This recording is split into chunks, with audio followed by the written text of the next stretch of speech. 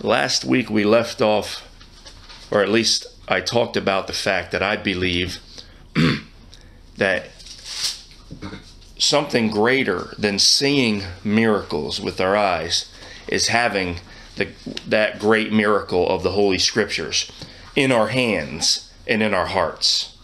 I believe that's greater than any miracle that we can see, is to have the Word of God in our hands and in our hearts. And I just had one last point to make on that discussion. And that is, since it is true that it is a greater miracle to have the Word of God complete in our hands and in our hearts than it is to see miracles, since that's true, that means you and I must be men and women of the Word of God. Listen to Joshua 1:8. It says, "This book of the law shall not depart out of thy mouth, but thou shalt meditate therein day and night, that thou mayest," listen, "that thou mayest observe to do according to all that is written therein. Then thou shalt make thy way prosperous. Then thou shalt have good success." And of course, most of us know Psalm 1, verses 1 through 3. "Blessed is the man that walketh not in the counsel of the ungodly, nor standeth in the way of sinners, nor sitteth in the seat of the scornful." Notice a little progression there, by the way. I remember years ago, Charles Spurgeon's commentary on that. Notice walking, standing, sitting. Don't do that. Don't get caught up by the tricks of the devil and the desires of the world. See that? Walking. Oh, hey, what's this? Stop. Standing. Oh, I like this. Sit down. Get comfortable. Don't do that. Don't walk in the counsel of the ungodly, stand in the way of sinners, sit in the seat of the scornful. But his delight is in the law of the Lord, and in his law doth he meditate day and night. He shall be like a tree planted by rivers of water, that bringeth forth his fruit in his season. His leaf also shall not wither, and whatsoever he doeth shall prosper. And keep in mind, when I mention the law, for you and me today, that includes all Scripture given by inspiration of God, Genesis to Revelation. We're meditating in the Word. Jesus Christ said in Luke 4:4, that man shall not live by bread alone, but by every word of God. And that includes the New Testament as well as the Old. And then the last verse is 2 Timothy 2:15. They're all important. I would say this one is very important. It says, study. That's a command. That's not a request. Study to show thyself approved unto God. You don't have to impress me. We don't have to impress each other so we can quote the Bible, so we can have all the right answers. Study to show thyself approved unto God. He's the one that's going to judge you when your life is over, not me, not the person sitting next to you. Study to show thyself approved unto God, a workman. It's going to take work. It's going to take work. But if anything was ever worth work, it's the Lord and his word. That needeth not to be ashamed. Why would we be ashamed?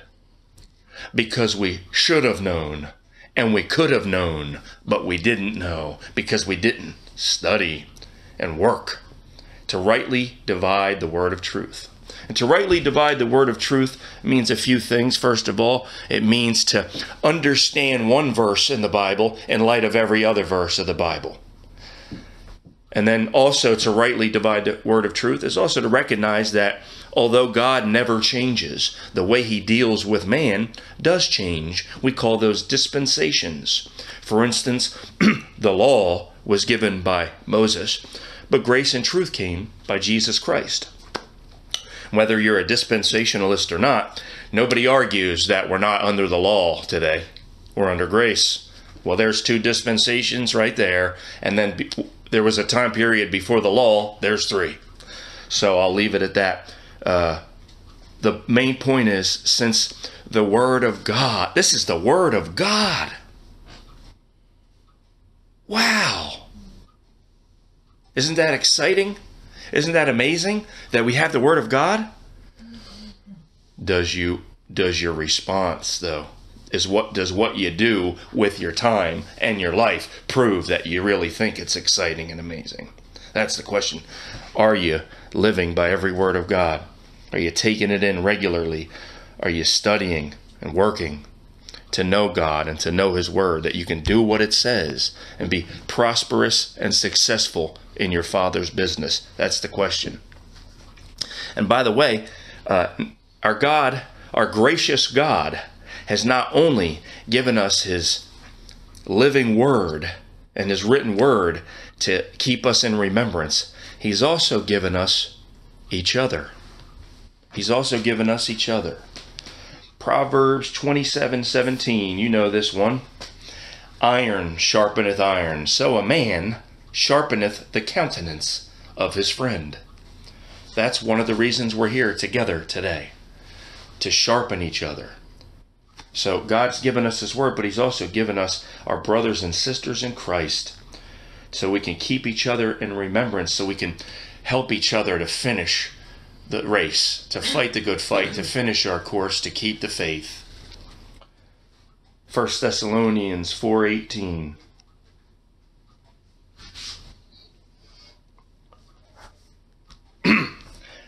This is the last verse of chapter 4, and in that passage we read about the rapture, the catching up of the saints, how the Lord is going to come for His church to take us home to be with Him forever.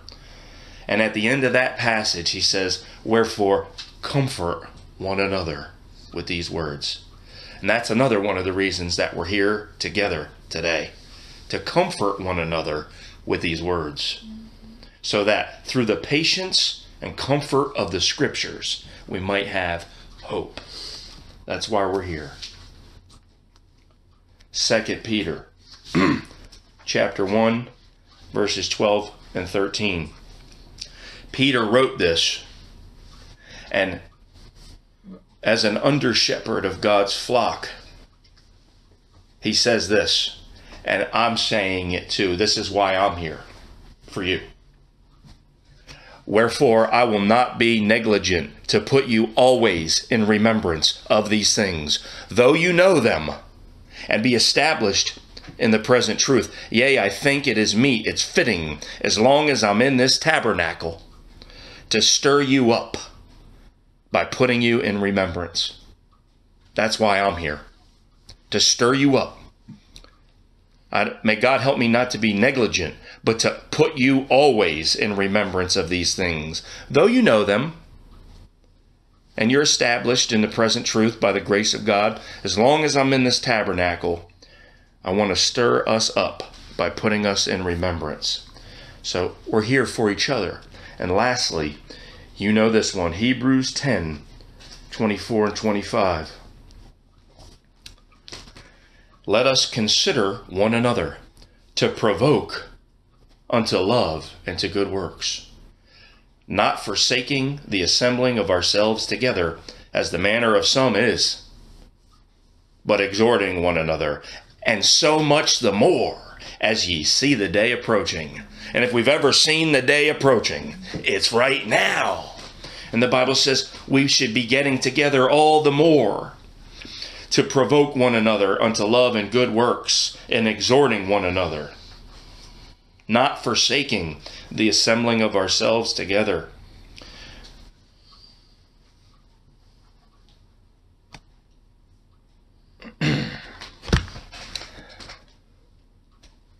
Okay, back to Matthew chapter 16, verse 13. Matthew 16:13. Here we go. When Jesus came into the coasts of Caesarea Philippi, he asked his disciples, saying, Whom do men say that I, the Son of Man, am? Whom do men say that I, the Son of Man, am? Knowing and believing the correct answer to this question will determine the eternal destiny of every soul on this planet. The Lord Jesus Christ is the second person of the Trinity, God the Son. Neither is there salvation in any other. He is the way, the truth, and the life. No man comes to the Father but by him.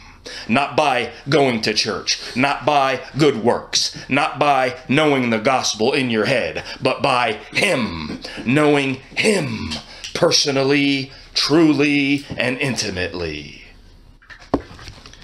John chapter 1, verse 12. As many as received him, to them gave he power to become the sons of God, to them that believe on his name. In John 17:3, Jesus prayed, "This is life eternal, that they might know thee and Jesus Christ, whom thou hast sent." 1 John 5:20. We know that the Son of God is come, and hath given us an understanding, that we may know him that is true, and we are in him that is true, in his Son, Jesus Christ. This is the true God and eternal life. And we all know Matthew chapter 7, verses 21 through 23. Not everyone that saith unto me, Lord, Lord, shall enter into the kingdom of heaven, but he that doeth the will of my Father, which is in heaven. Many will say to me in that day, Lord, Lord, have we not prophesied in thy name? And in thy name have cast out devils, and in thy name done many wonderful works? And then will I profess unto them, I never knew you. Depart from me, ye that work iniquity. They didn't lose their salvation. He said, I never knew you. This is the same one in John 10 that said, I know my sheep. Didn't he? I know my sheep. So these are not people that lost their salvation. What does he say? I never knew you. Not I knew you until you lost it. I never knew you, because he knows his sheep and he's known of his sheep. And if you don't know him, you're not one of his sheep. And that saving knowledge comes only through the Word of God and the Holy Spirit. Jesus himself said in John chapter 3, verse 5, Verily, verily, I say unto thee, except a man be born of water and the Spirit, he cannot enter into the kingdom of God. The water there is symbolic of the Word of God. And the Spirit doesn't need an explanation. It's the Holy Spirit. The water there, like it says in Ephesians 5, remember he gave himself that he might sanctify and cleanse it through the washing of water by the Word. The Word of God. No one can be ever saved. No one can ever come to the knowledge of God, which is eternal life, except through the Word of God and the Holy Spirit. 1 Peter 1:23 says, being born again, not of corruptible seed, but of incorruptible, by the Word of God, which liveth and abideth forever. And Ephesians 1:13 and 14 says this, in whom, that is Christ, ye also trusted, after that you heard the word of truth, the gospel of your salvation, in whom also after that ye believed, ye were sealed with that Holy Spirit of promise. Praise God. Which is the earnest down payment of our inheritance until you lose your salvation. No, listen. The Holy Spirit, for those who receive Christ, who believe in Christ, who know Christ, he's the earnest of our inheritance until the redemption of the purchased possession to the praise of his glory. That's when you're sealed with the Holy Spirit until you're glorified and with him and like him forever. So that means you never, ever lose your salvation. Question is, though, are you saved? See, that's the question. And we're going to talk about that, Lord willing. Titus 3, 4 through 7. Listen to this. Isn't God good? Isn't his word alive and powerful? Titus 3, 4 through 7.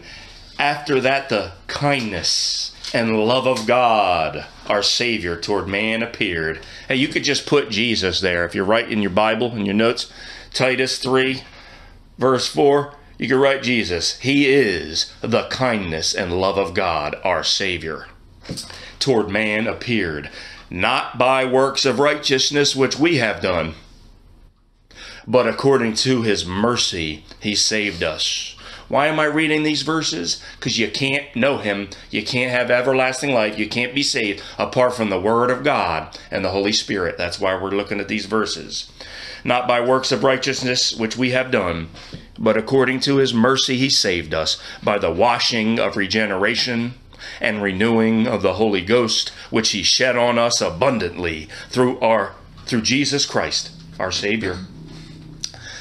That being justified by his grace, we should be made heirs according to the hope of eternal life. Amen. You say, amen, right? Amen. You say, amen. I believe that. I believe that. So my question then is this. You believe that? Do you? Does the way you think, the way you speak, the way you behave, does it prove that you believe? The Bible says faith without works is dead. So here's another question for those who say they believe in Jesus. How do you know that you believe?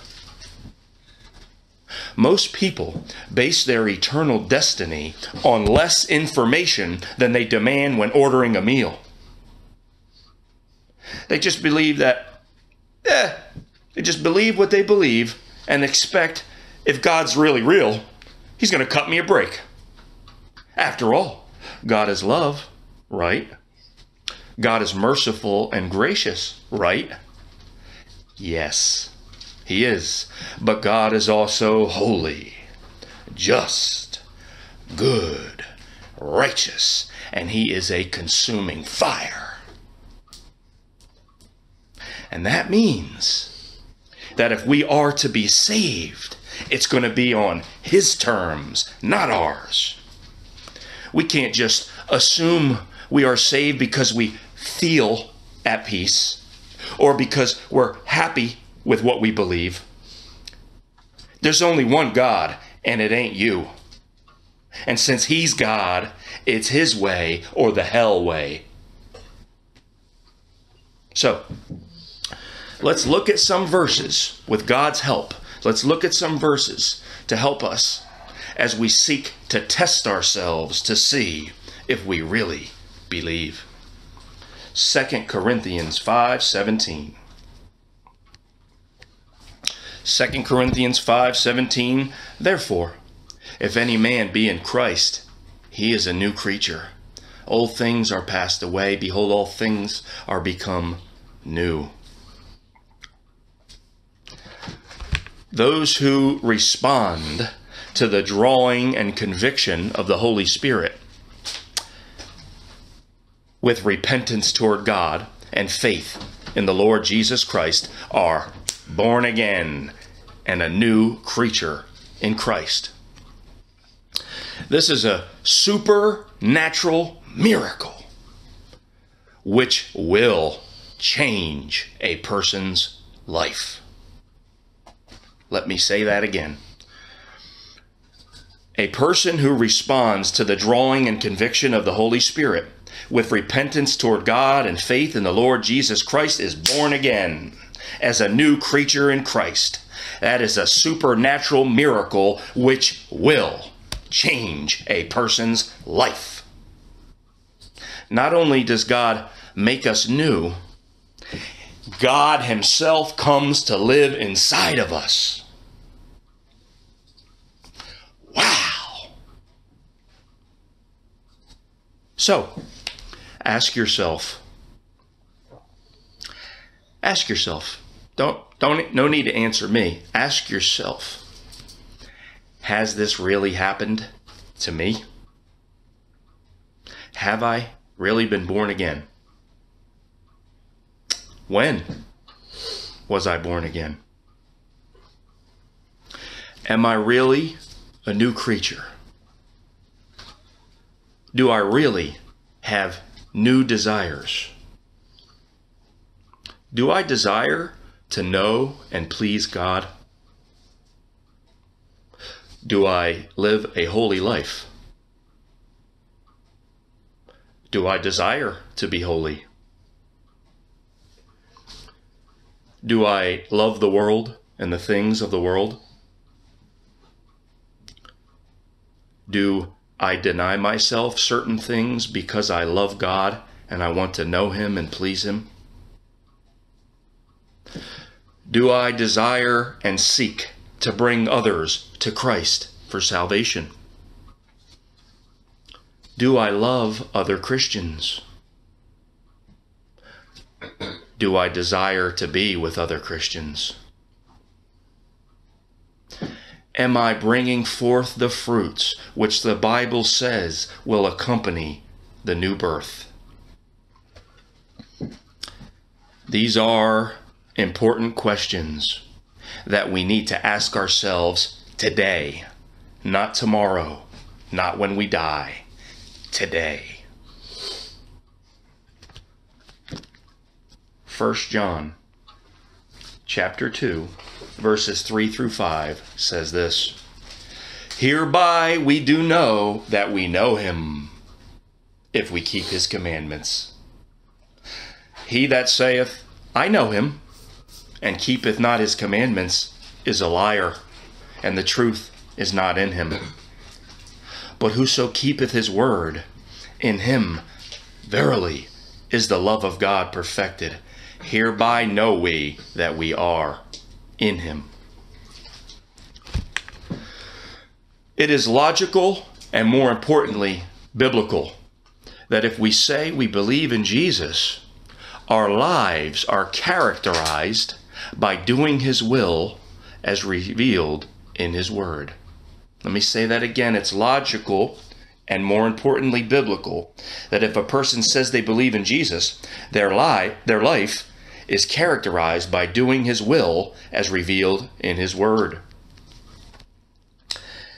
Jesus said in John chapter 14, verses 23 and 24, If a man love me, he will keep my words, and my Father will love him, and we will come unto him and make our abode with him. He that loveth me not keepeth not my sayings.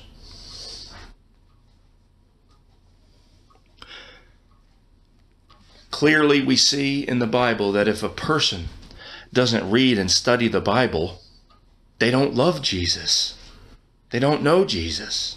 They don't believe in Jesus. This is the teaching of the Word of God. So we see that while we are not sinless, the life of the true believer is characterized by a lifestyle of obedience to God's Word.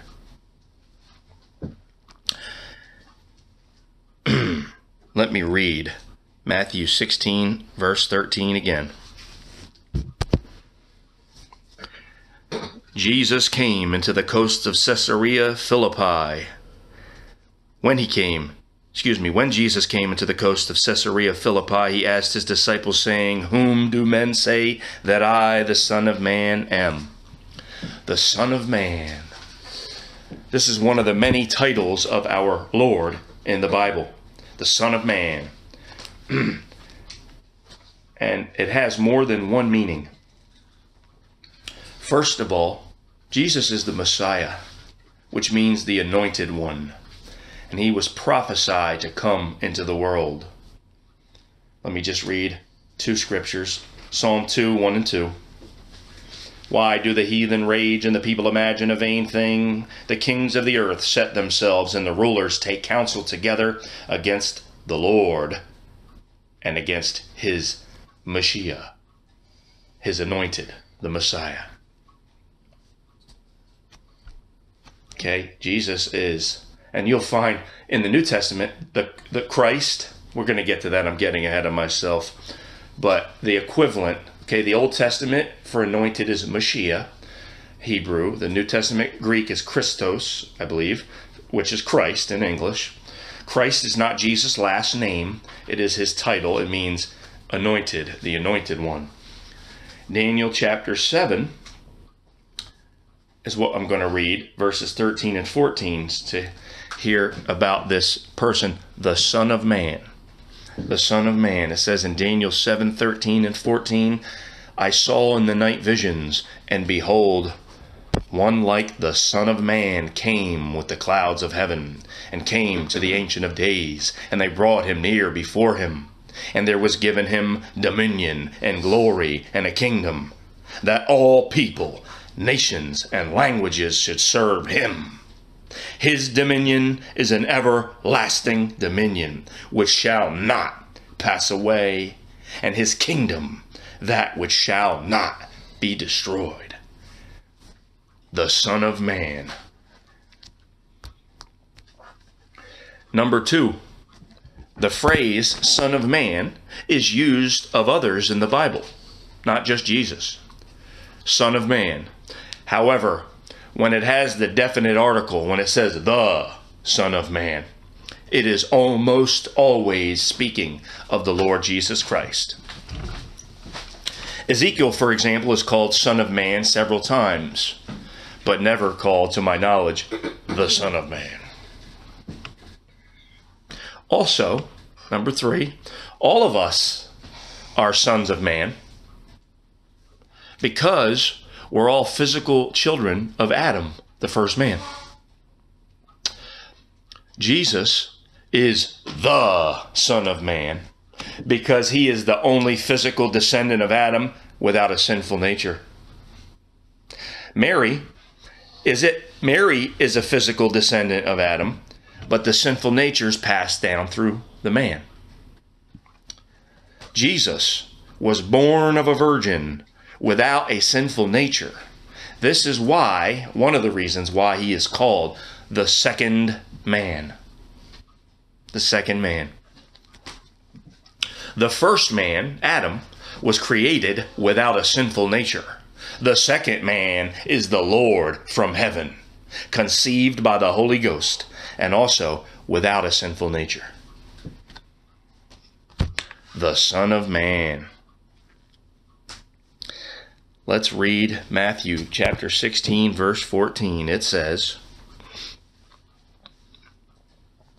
in response to Jesus' question, whom do men say that I, the Son of Man, am? They said, some say that thou art John the Baptist, some Elijah, and others Jeremiah or one of the prophets. So the first answer, when he asked them, who do men say that I am, was John the Baptist. John the Baptist. Some thought that Jesus was John the Baptist. Let's see if we can figure out why. Let's hear 3 verses. First of all, Matthew 3, 1 and 2. In those days came John the Baptist preaching in the wilderness of Judea and saying, repent ye, for the kingdom of heaven is at hand. Now listen to Jesus in Matthew 4:17. From that time Jesus began to preach and to say, repent, for the kingdom of heaven is at hand. See that? John was a preacher. Jesus was a preacher. John came preaching, repent. Jesus came preaching, repent. The Lord Jesus, like John before him, preached. They preached repentance. And not only did they preach repentance. The apostles after them preached repentance. Peter did so in that sermon on the day of Pentecost in Acts chapter 2, verse 38, when he said, "Repent and be baptized every one of you in the name of Jesus Christ for the remission of sins, and ye shall receive the gift of the Holy Ghost." And not just Peter, but the other apostle Paul in Acts chapter 17, verses 30 and 31 preached. And he preached repentance. He said, "God commandeth all men everywhere to repent, because he hath appointed a day in the which he will judge the world in righteousness by that man whom he hath ordained. He hath given assurance unto all, in that he hath raised him from the dead."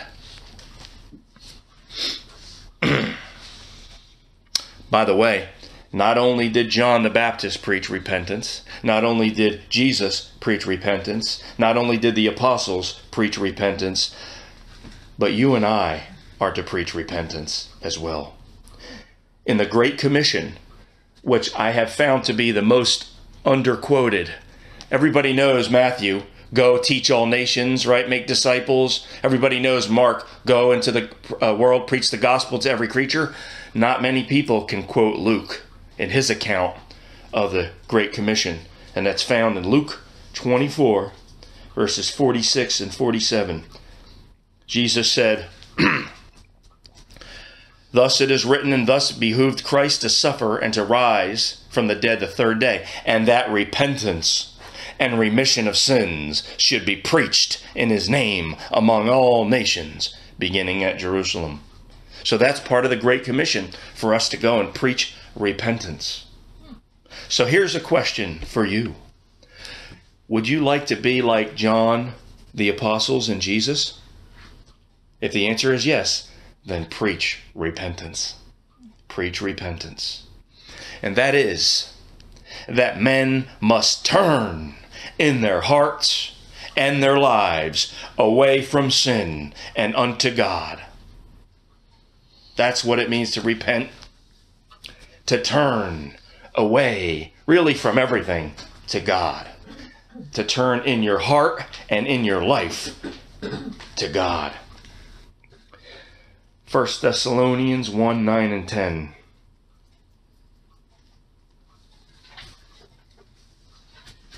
Says, "Ye turn to God from idols, to serve the living and true God, and to wait for his Son from heaven, whom he raised from the dead, Jesus, which delivered us from the wrath to come." Also, Ezekiel chapter 18. I'm going to read the second half of verse 30 to verse 32. God says, "Thus saith the Lord God, repent and turn yourselves from all your transgressions, so iniquity shall not be your ruin." Listen to God. Listen to God pleading with men. God's not willing that any should perish. He wants all men to come to the knowledge of the truth. And so he cries out and almost begs and says, "Please, repent and turn yourselves from all your transgressions, so your iniquity shall not be your ruin. Cast away from you all your transgressions, whereby ye have transgressed.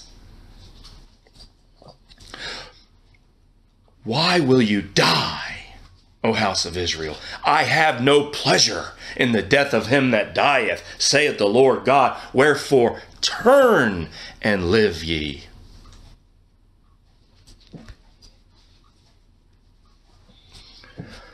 All right, back to more reasons why the people, when Jesus said, "Who do men say that I am?" and they said, "John the Baptist." Here's some more reasons for you before we move on. Matthew 3, 7 through 10. When John the Baptist saw many of the Pharisees and Sadducees come to his baptism, he said unto them, "O generation of vipers, who hath warned you to flee from the wrath to come? Bring forth therefore fruits meet for repentance. And think not to say within yourselves, We have Abraham to our father. For I say unto you that God is able of these stones to raise up children unto Abraham. And now also the axe is laid unto the root of the trees. Therefore every tree which bringeth not forth good fruit is hewn down and cast into the fire. Now listen to Jesus in Matthew 7:19. Every tree that bringeth not forth good fruit is hewn down and cast into the fire. We're starting to see a pattern. Why? They said Jesus was John the Baptist. Some people thought that because he sounds just like him. His message is very similar in a lot of ways. And a good reminder is that John the Baptist was filled with the Holy Ghost from his mother's womb. And nobody was more filled than the Lord Jesus Christ. Notice that they both preach repentance. And they preach too. And how about Matthew 12:33 and 34? Jesus said, just like John before him, either make the tree good and his fruit good, or else make the tree corrupt and his fruit corrupt. For the tree is known by his fruit. O generation of vipers, how can ye, being evil, speak good things? For out of the abundance of the heart, the mouth speaketh. He sounds just like John. So, not only did John the Baptist and then the Lord Jesus Christ after him preach repentance, they both lived holy lives. Listen. They both lived holy lives so that they were in a position to point out hypocrisy with boldness. You hear that? They didn't just preach repentance. They didn't just preach and call people vipers. Okay? They lived holy lives and thereby were in a position, by living a holy life, to point out hypocrisy with boldness. So I am not telling you to go around calling people snakes. I'm not telling you to do that. What I am telling you is this. If you want to preach boldly like John and the Lord Jesus, you're going to have to live a holy life filled with the Holy Spirit. That's what I am telling you. Matthew 7:5, Jesus said, thou hypocrite, first cast out the beam out of thine own eye, and then shalt thou see clearly to cast out the mote out of thy brother's eye. Acts 4:31.